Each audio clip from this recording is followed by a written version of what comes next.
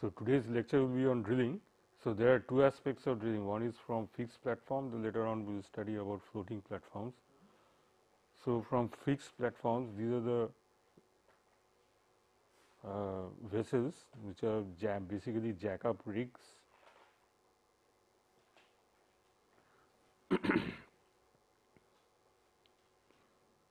Then you have submersibles. Of course, submersibles are not much of use in nowadays. Submersibles basically have two hulls, one above the water level and the other on the seabed. So, this you remember. So, these are the precursors of our semi subs. That means the bottom hull actually rests on the seabed and here you have the wave. So, this is called a submersible. So, submersibles were used in the 1940s in shallow water. So, water depth is around say 12 meters. So, this is your pontoon and deck. So, this is called a submersible. So, these are of not much use in nowadays. Still in marshy waters, marshy areas you can find these type of structures. Now, so these are called submersibles, and the last category of course that I have talked about is your jacket platforms. So, these are called jackets. Now, jackets are essentially guide for your piles and they are fixed coastal structures. Now, this drilling, the main purpose of drilling is set up conductor pipe.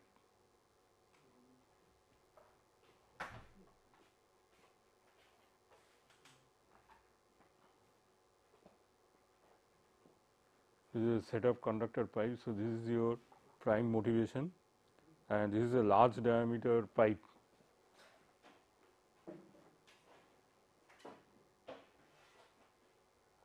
This is a large diameter pipe driven by pile driver.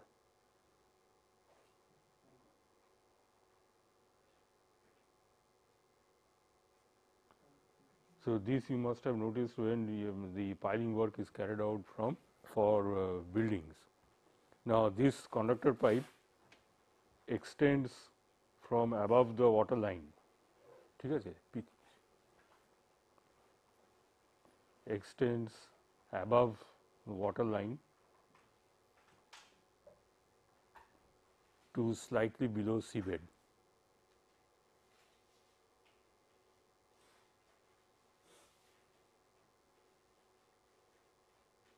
So, this is the extent of your conductor pipe. Now, this is a very important pipe which transports your oil from the oil well that is down below to your platform. So, sometimes this is also called a marine riser. This is also called a marine riser.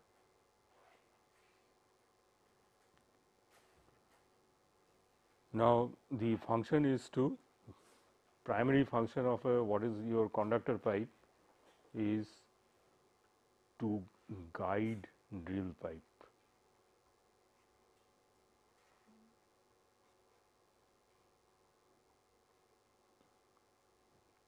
And prevent collapse of borehole. So, these are the functions why you have a conductor pipe, prevent collapse of borehole. Now, the process of drilling you can see from this diagram. Now, the process is more or less the same whether it is from a fixed platform or from a floating platform. So, here I have a diagram and you can see the drilling. So, this is your drill pipe. So, that means, so here actually the drilling from a semi submersible is going on. These are the various components. Now, here you will find this is your marine riser or conductor pipe which I was talking about. So, this actually is while you are drilling, now through this your drill string comes out. Here you can see this is your drill bit and this is connected to another pipe. Now, this pipe is hollow for mud circulation and this pipe actually comes in 30 feet sections and there is it is screwed at various lengths. So, this is called a drill collar and the whole thing from the top to bottom it is called a drill string. So, when in the drilling you come across this word drill string, that means it consists of your drill bit, drill collar and drill pipe. Now, this actually your drill string which I will talk about, it is suspended from the derrick. So, this is your drilling derrick and it is actually suspended from pulleys. Here is called a crown block. So, here it is suspended via a swivel. Now, swivel is there such that the drill bit, the whole drill string can rotate. So, this is actually a joint, universal sort of joint. Now, here you will find a kelly. Kelly is a square piece of rod. Now, there are two things which one has to do. Suppose you are driving a screw into a wall. So, what you are doing, you are basically we are applying two forces, one a horizontal or a vertical force and the other is a torque. So, similarly here also if one wants to drill a hole, say a borehole is being drilled. So, you have to put a vertical pressure on the drill string, otherwise it will not go down, and also you have to put a rotary torque. Now, this vertical pressure on the drill bit is actually your weight of the drill string. So, drill string will actually weigh a few hundred tons. Okay. And suppose what is done, so normally you will find suppose it is underweight, that means if you want to increase the weight. So, what you do, you increase the number of collars, drill collars, or here you can put additional weights on the drill string in order to put vertical pressure here such that it goes down. And the torque is actually given by this rotary table. So, rotary table is given a it goes round and round, and this is actually it mates with the kelly. Now, you can see in this diagram that if you want to have a torque, that means you have to give. So, if you look at the plan view on the of the rotary table, you will find there is a circular disc with a square hole. So, this is your rotary table and here you will find a square hole for insertion of the kelly. So, kelly actually goes down through this square hole. So, this is your kelly and this rotary table is given a torque. So, this is the direction of rotation of your rotary table. So, the reason is you have to give torque to the kelly. Kelly is rotated, that is why it is on a square hole. If you make this round, then the grip will be only the friction grip, but here actually there is no chance of slippage. So, that is why it is given a square hole. Now, you can see in the process of drilling, as the rotary table is rotated, so the whole drill string actually goes down. That means, the borehole goes deeper and deeper and the one length of kelly. So, that means, the drill pipes actually come in 30 feet lengths. So, one length of pipe is going to go down. So, that means, it will also drag the kelly, this joint will come here. So, it will come down here. Now, after the whole length of kelly has gone down, you have to the whole drill string is taken up. So, that is why this is actually hung from the pulleys. This is actually there here what is called drawworks. So, what is not shown here, this pulleys is connected to your drawworks by means of wire ropes. So, that means it is hoisted. After one length of drill pipe goes down, the whole drill string is hoisted such that it reveals the joint of the kelly with the drill pipe. So, kelly, if you see, the KD is a square piece of rod, so something like this. So that is joined to your rotary table. Now this joint actually is removed, is opened up. So and another section of drill pipe is joined to the top of the pipe. You remove the KD, you join another piece of drill pipe with the top of this this thing, drill string, and then again you connect your KD and again it will go down. But your KD will come here because you have added another piece of pipe length. So then again the whole drilling process is continued. So like this there is a continuous unscrewing of the KD and additional drill pipe goes on. Now so far so good. Now what is done actually? Now there are two things is the drill bit. You will find there are a number of I will talk in the this thing in the notes.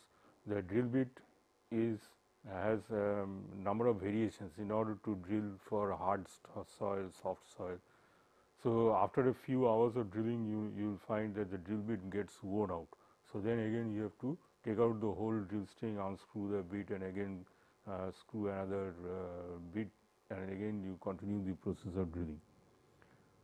So this is a very tedious task, and the whole point is that this borehole, you can see there are a number of casings. Now casings here actually it has been shown in the large scale. Actually this should fit within the diameter of the marine riser. So these casings you will find this is actually a this is a floating platform or a semi-submersible. Now in a semi-submersible actually you will have the blowout preventer at the seabed. So this is called a whale head assembly. So these casings what you are seeing out here, it is actually suspended from a whale head assembly. So here you will find number of casings being suspended. And this is your borehole is going to have this kind of configuration.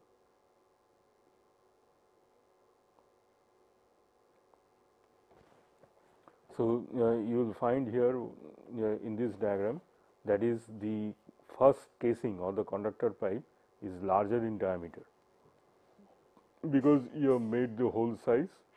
At first what is made, the hole is made shallow and wide, and then your first casing is inserted. So you can see the first casing, the diameter is quite big. Okay. So now you go on drilling. As you go on progressive drilling, you see as you drill a hole on the wall, progressively the diameters keep on decreasing, and you have to insert the more number of casings. So the first casing comes out here.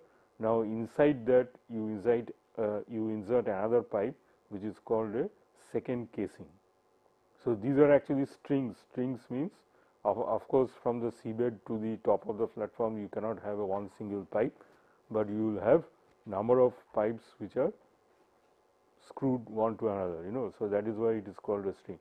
So like this you insert number of casings as the hole gets progressively deeper.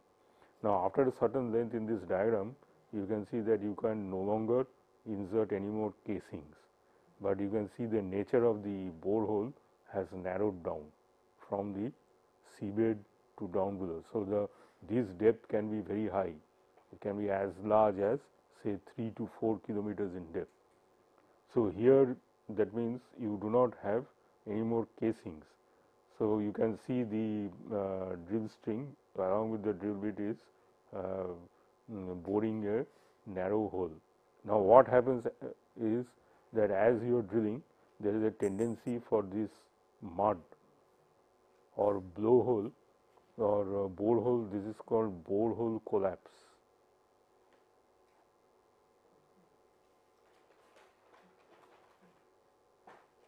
Now if this happens, borehole collapse is, that means the borehole, the mud from the borehole actually comes and blocks the whole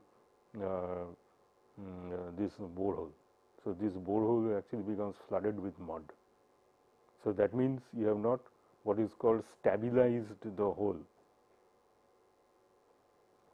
So because you are drilling so deep, say 3 kilometers, 4 kilometers, there is a tendency of this mud to come and choke the hole of the borehole.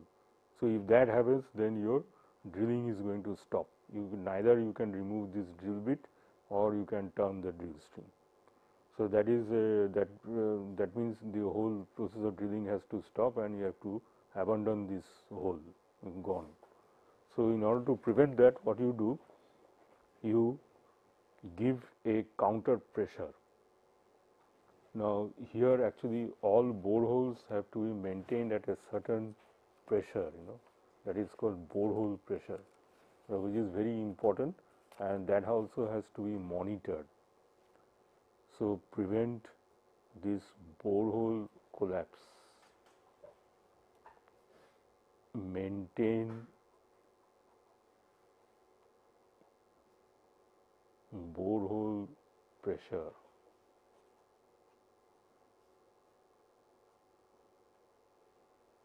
Now as the drilling actually goes on into the deeper and deeper down below into the reservoir, now pressure is encountered. Now pressure will come from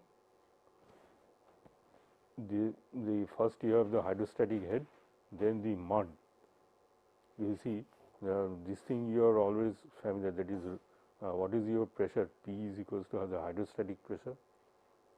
Hydrostatic pressure is rho GH, and the earth pressure that it will come across. So P earth you can write the specific gravity of the soil multiplied by H. Earth is also going to exert pressure, on the sides, just like as your water is exerting pressure. So these pressures you have to combine. So a huge amount of pressure is going to come on the borehole out here. So how to prevent collapse is you have to maintain a internal pressure inside the drill string. So that is actually affected by what is called internal pressure is maintained by mud circulation. So internal pressure in borehole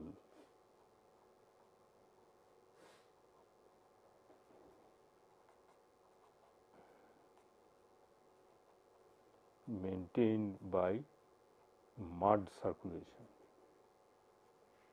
Now this mud is actually not the clay that you can see in the soil, but this has mud plus chemicals added to it. Now these chemicals for required viscosity.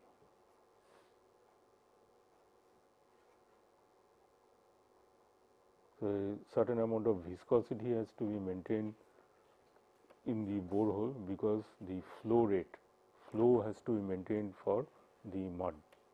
So you add certain chemicals. So this the mud is actually doing required viscosity, maintains fluid pressure.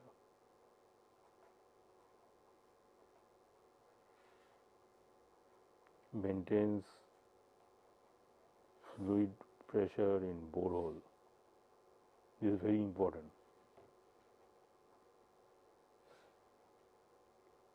Now as you go deeper down inside the earth, you encounter more and more pressure. So that means your mud pressure has to be increased, isn't it? So you have to counter the pressure coming from the soil and from this region by your pressure, that is inner pressure from the mud. So the main problem that out here is, I told you, in case of gravity platforms and any platforms in deep water, always balance pressure. This pressure balancing has to be done at any cost. Otherwise, you are asking for trouble. The whole structure will collapse if the external pressure is very large compared to your internal pressure. Balance pressure in boreholes, offshore structure, etc.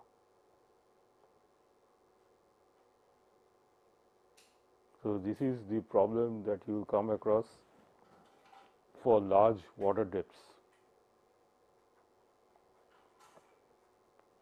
Anyway, so this is normal. This mud circulation is done. I will give you the sequence of your mud circulation. So, mud actually keeps on circulating through your Kelly drill string. Now, it comes outside through the drill string outside the bit, and here you can see there is a gap between the hole and the drill string. So, the mud actually flows out through this gap and it comes to the surface. Through you can see the annular space between the casing and the string. Through this narrow space, it is led up into the there is a mud pump and a reservoir out here. So, that keeps on circulating the mud. So, while you are doing the drilling operation, you are always to supply a mud. In order, the reason is you have to maintain the pressure inside the borehole, and also you have to lubricate the bit. Otherwise, your bit will become worn out in just 1 or 2 hours. So, this is the function of your mud circulation, and here it has not been. Now, the other things are not being shown. Is one thing you can see, this is your drill floor of the semi-submersible. Here you have the shale shaker. Shale is nothing but broken pieces of rock. So, those have to be separated from the mud, because when the mud is being lifted up, along with the suction, your rocks and other impurities are going to be sucked up. So, those again have to be separated by the shale shaker, and again mud is being driven down. So, here you have shale shaker, there will be a pump, there will be a mud ditch, and all this paraphernalia will go on the drill floor of the platform. So, when you are designing a platform, that means the deck has to actually house all those equipments, and not only that, you have to stack large lengths of the drill pipe. So, those are stacked on the deck. So, you have to have deck area requirement when you calculate. So, in your not in this class, but in offshore technology class, what I will come talk about, those are called top sides. So, in offshore engineering, frequently you will come across this term, top sides. So, all these equipments etc., they are laid out on the deck, and you have to have space, proper layout of those spacing is required. So, those are called top sides layout.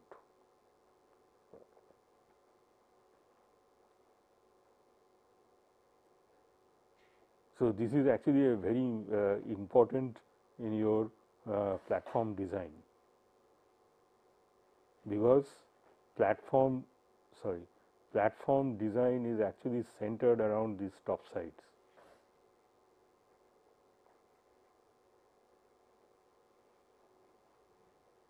Top sides facility, or you can write facility.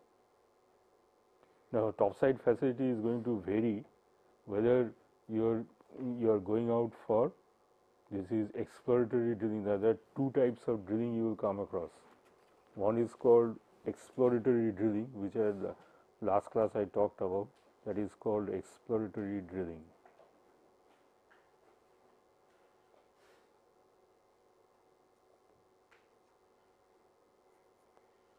And the other is called production. Production, of course, you do not have drilling, but you just simply take out the oil from the reservoir. So, there are 2 basic different types of platforms.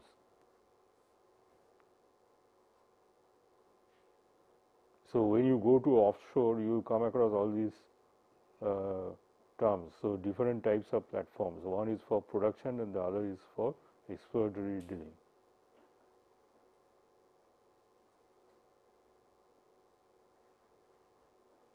So, this is to be noted. Now, what you are doing here is exploratory drilling.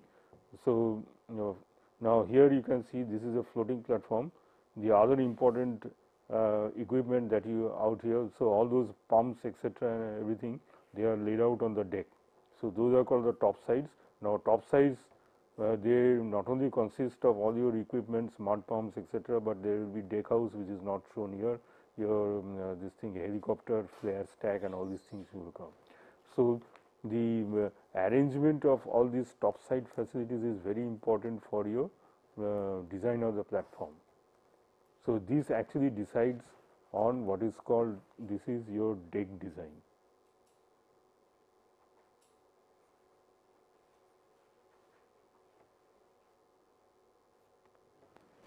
So, your platform is basically a deck loading or a deck designed vessel, isn't it? Unlike your ships, ships are what? Ships are actually meant for carrying cargo inside their holds.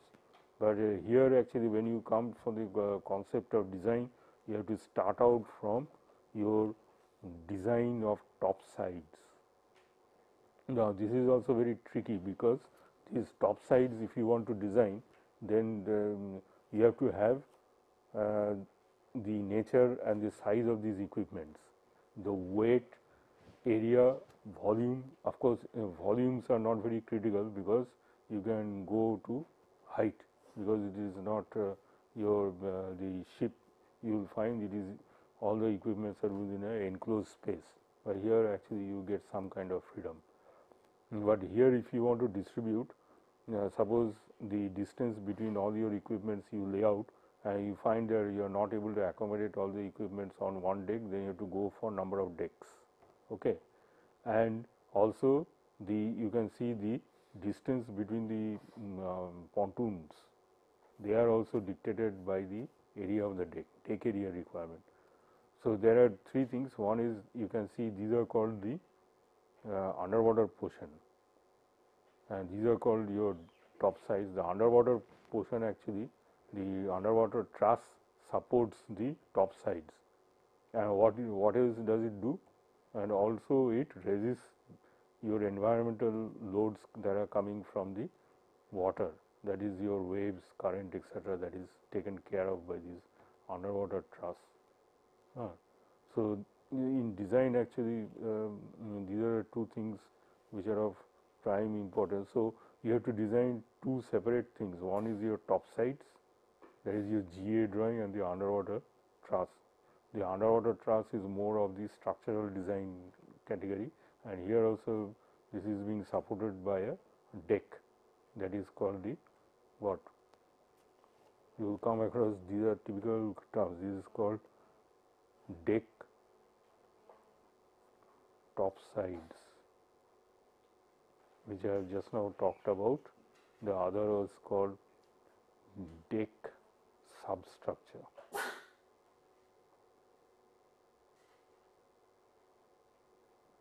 So, this is supports your top sides actually.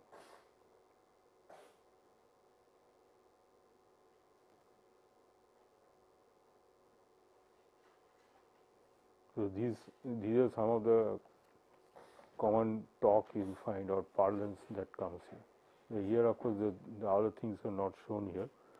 So, in this case this is coming from the floating platform. Now, in the fixed platform you will find that this BOP, instead of being located on the seabed, it is located on the deck of the platform. So, that is the major difference. So, fixed platform will have less motions and easy maintenance of BOP stack, because you can readily access from the deck. But here actually you see blowout preventer assembly is on the seabed. So, if you want to control the BOP is nothing but a set of valves which you have to regulate, because you have to regulate the pressure inside the borehole. This actually regulates the pressure on the borehole. So, as you go deeper down, there will be huge pressure coming from the oil reservoir, and if you are unable, if the pressure inside the drill, that is in your drill string and your blowhole, is less, then there what is called, the rig will suffer what is called a blowout. A blowout occurs when there is excessive pressure inside the borehole and you are not able to maintain pressure. That means the driller has surrendered himself to nature, So the whole thing gets uprooted. This is blown out along with the rig. The whole thing is blown out and it might catch fire also. So that is called a blowout. So recently one blowout had occurred in the Gulf of Mexico, and you can see the havoc that has been caused. That havoc was caused because of this blowout preventer. This blowout preventer, the pressure, there is a certain pressure you have to maintain. As now BOP, you will find you just cannot design a BOP. BOP minimum pressure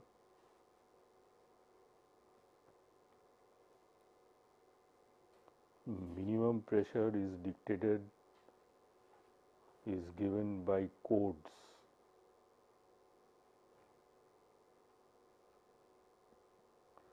Now the British Petroleum in Gulf of Mexico, they knew that this blowout is going to happen and they kept it a secret because their BOP was unable to withstand that pressure.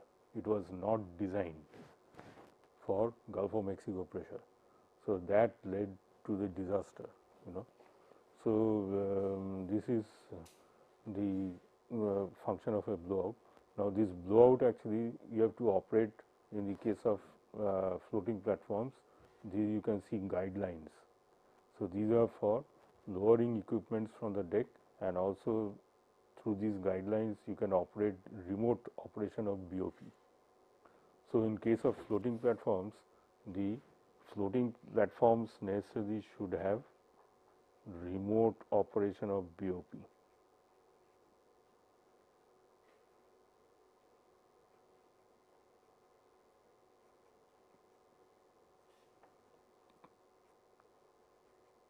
Remote operation of BOP, this is a must, because it is say few hundreds of meters down below the sea surface. So this is one aspect in your drilling. This is a major difference between drilling from a fixed platform and drilling from a floating platform. Now for the mud circulation, I just now talked about, here is the sequence for your mud circulation. So you have to have all these equipments, sequence of mud circulation. Yeah, sequence of mud circulation. First you have the mud pump. Now from this the mud goes to a swivel.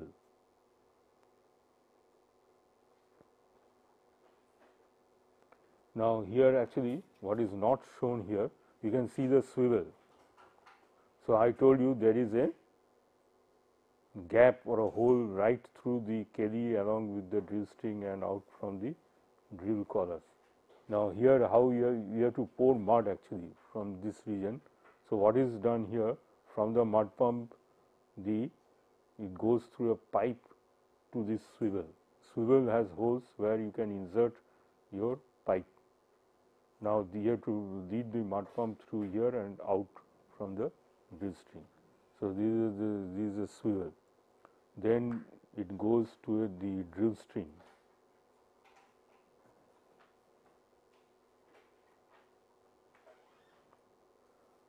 Then drill collars.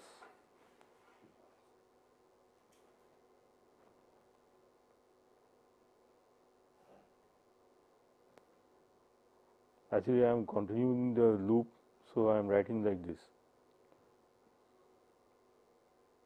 So your drill collars will come somewhere here. Then drill bit.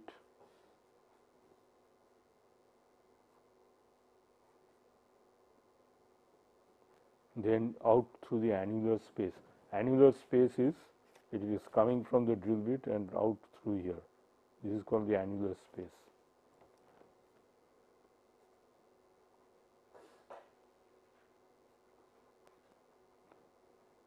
then it comes to a shale shaker. You shale pieces of rocks which have to be sieved out. So this is your shale shaker.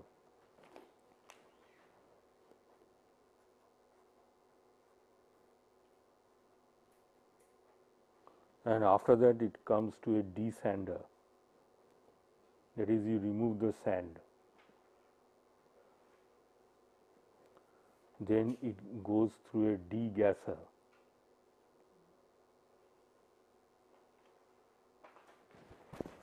And after this degasser, it comes again to what is called a mud ditch.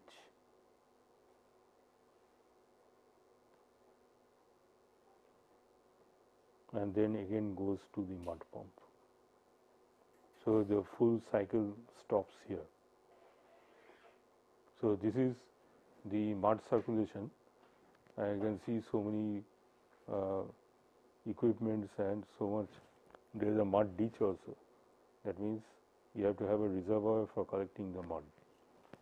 So this all this is laid out on the deck. Only shale shaker has been shown out here. So this process actually goes out here. The next is your blowout preventer, which I have already talked about. Then the blowout preventer is a name which given to a set of valves.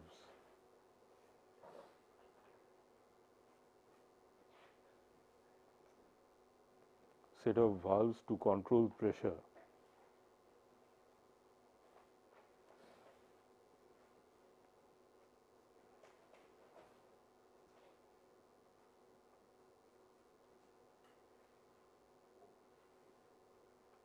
Now this actually closes around drill string, closes around drill string, closes around drill string while drilling.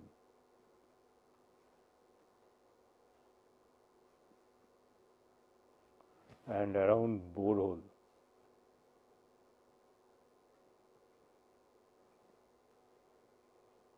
Around borehole when drilling is stopped. When drilling is stopped.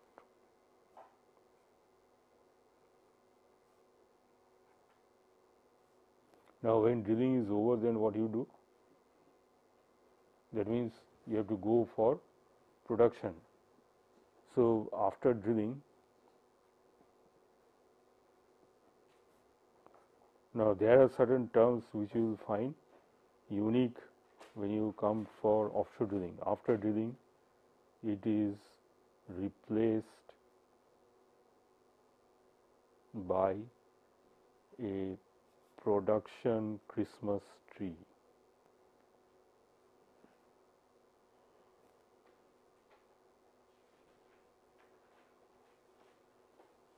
So this is to be noted.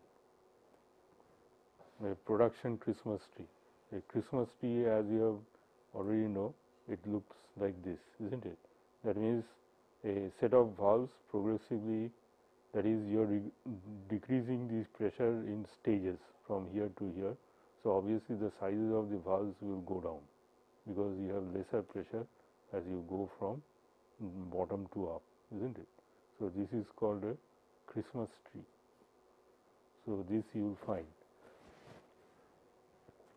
Now here I just talked about the process of drilling, and the afloat condition actually there are a number of points which you have to remember.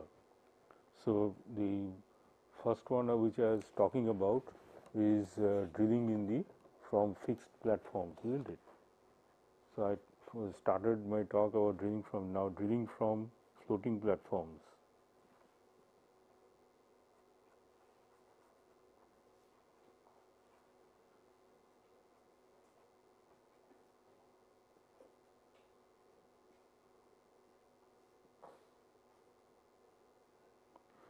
Now this diagram you will see, I think this is taken from the Taggart's book.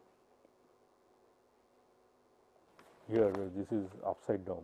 So, here on the left side you will find this is drilling from a fixed platform. The right hand side is actually it is not shown here. In this diagram I have shown the drilling from a floating platform. Now, here you can see the drilling from a fixed platform, and you can see the bit hole. Of course, there is only one casing. You can see this is your surface casing, and the dark portion that you see is the cement. So, the cement has been grouted in order to stabilize the hole. So, the whole mud is coming out from the drill string and going from this and to the, you can see the BOP stack is above the seabed, above the water level. This is called the cellar deck of the platform. They have the BOP out here. So, this is your conductor pipe. Now, here the problem in the fixed platform is less, because the conductor pipe will have less motions and your BOP assembly is on the deck. So, that is a major advantage. Now, afloat is drilling from floating platforms is more difficult actually. Why? First is BOP on seabed.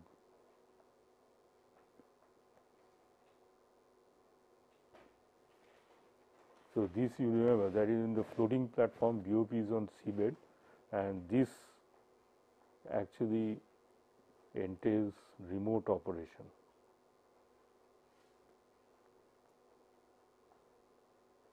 Remote operation of BOP. So, the next major technological challenge is motions. Motions on marine riser. This is where you as naval architect, you have to reduce motions. So, this is a major problem for naval architects.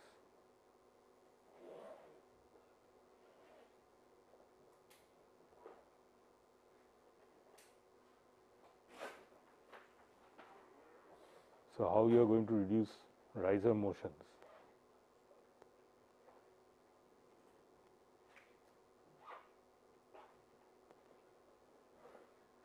Motions are inevitable, isn't it, for floating platforms.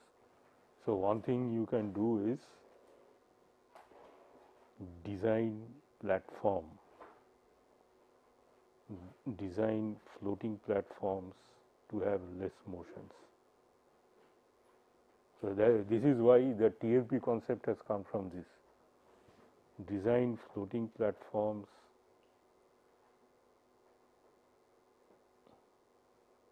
to have less motions. This is not easy. One is the platform or the floater itself has to be designed to have less motions. The most critical motion is what? Critical is heave. A heave at any cost has to be restricted, because that will give your the alternate tension and compression on the drill string. So, this has to be resisted by a mechanism which is called a heave compensating device.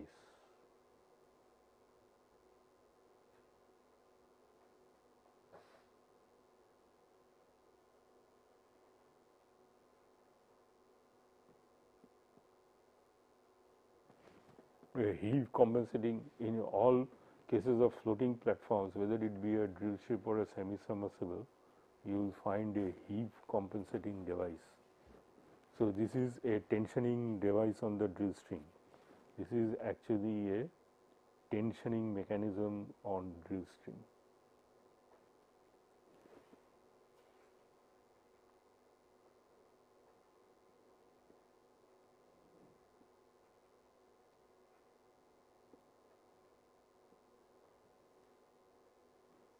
No, this has to be maintained.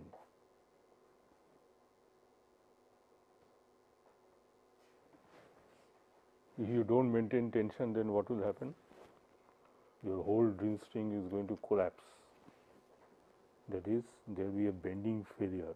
So, drill string has to be kept taut, otherwise it will get a curvature like this. Now, if this distance is too much, it may lead to bending failure on the marine riser. So, riser mechanics.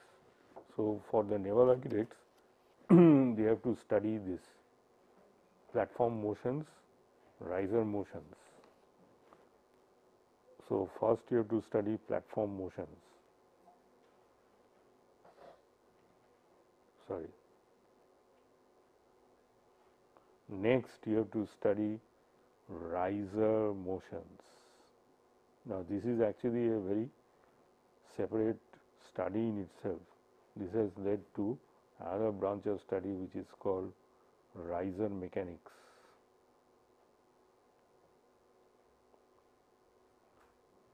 So, those of you who are going into research and all these things, you come across all your offshore engineering firms, they are all into this platform motions and riser motions. So, all these two motions have to be limited. Now, here actually you will find they are not independent of each other, but you have what is called coupled motions. So, they are more complicated, isn't it? So, coupled motions with the platform and the riser are going to take place. So, here the problems are coming, and also risers you will have find there is what is called eddy shedding, or the vibrations are very large, vibratory motions. This is called because of a phenomena which is called vortex shedding. So, this is another important area of study. So, naval architects, they are mainly concerned about these two for floating, platform motions, riser motions. The others, they are normal in naval architecture is before that stability, platform stability, you have already done ship stability. So, those are have to be studied, stability and buoyancy considerations.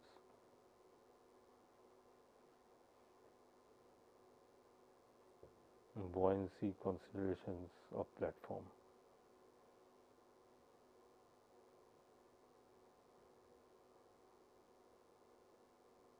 These are normal, that is your ship stability and buoyancy, the GZ curve, GM and all these things are going to come out here.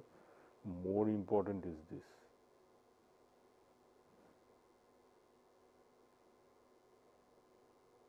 So, motion restriction you can do by a heave compensating device. What else can you do?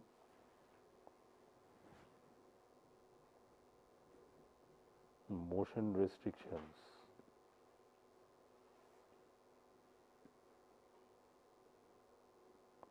Motion restrictions on platforms.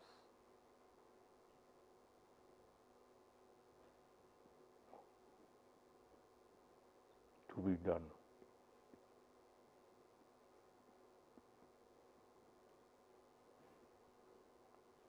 So, heave compensating device.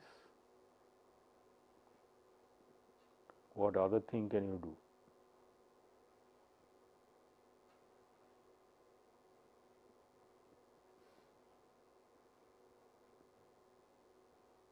Number 2 is mooring stiffness.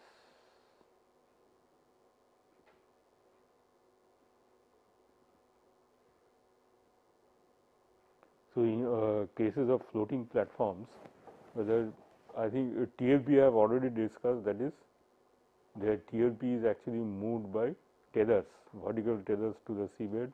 Semi-submersibles will have what is called a drill ships and semi-submersible, they have a spread mooring system. They are called, these are discussed after your mid-sem exam. They are called a spread mooring system.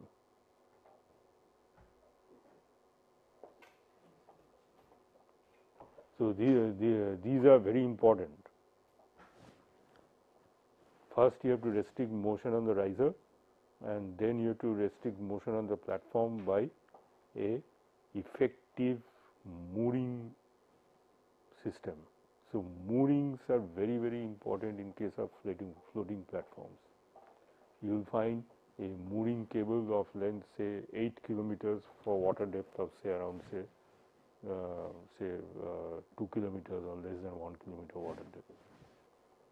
So mooring constitutes a large volume of your platform, because you have to store all the mooring chains on the platform itself. Semi-submersible columns, they are stored, and also you have to keep these moorings in tension. So those are particularly important in case of platform design. So platform designs are centered around so many things. First I talked about your topside facilities, your topside layouts. Then of course the underwater part, which takes care of your wave loads. Then these platforms are also designed for a suitable mooring, that is a mooring system. What kind of mooring you are going to give to the platform. So moorings actually contribute to a large portion of cost. Now moorings, you will find this is a separate area of study. Moorings are actually consists of what are the components of ship mooring. First is your anchors. So in case of floating platforms, you will find large gravity anchors which are connected to chain cables or anchor chains.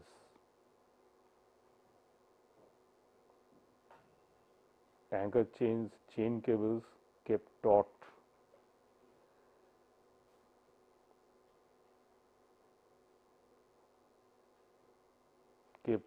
From mooring winches. I don't know, in ship design you will come across all these terms. If not, I will give you some notes on this, how to design all this. Because in ships also you will come across mooring cables, mooring winches. What else is required? Anchors, chain cables, mooring winches, and the other things that will come is number 3 is a feedback and control mechanism, which is called a directional positioning system.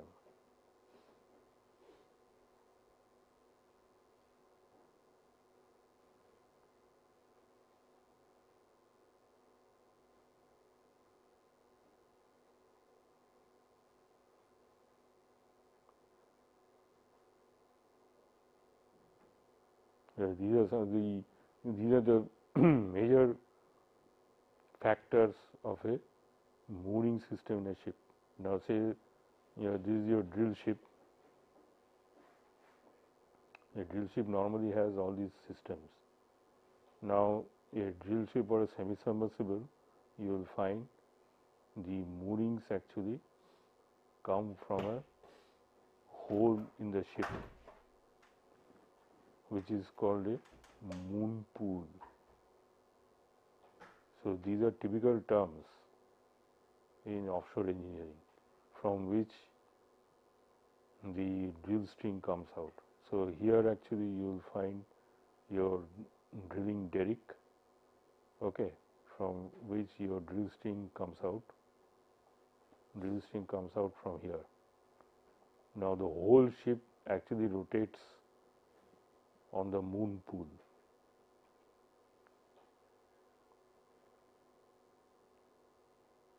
Here also you can have anchor chains, mooring anchors. Large gravity anchors will come out here. moon pool with what is called turret mooring. And this actually after your midsem I will talk about.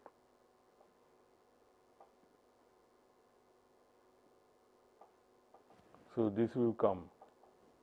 Turret mooring is normally in offshore engineering you will come across this turret mooring, about which the vessel rotates. So vessel will always have freedom to rotate about its mooring system. So the mooring system is very costly. It takes up around 50% of the cost of a floating platform. The next most important is the marine riser. So moorings and marine risers constitute a large proportion of the cost of a platform. So next class at 10:30 we meet tomorrow. I will try to finish this. There is a diagram of the marine riser which has which is a little bit different from your fixed riser. So tomorrow I will give that, and I will give you some notes on the current and the wind. Okay, thank you very much.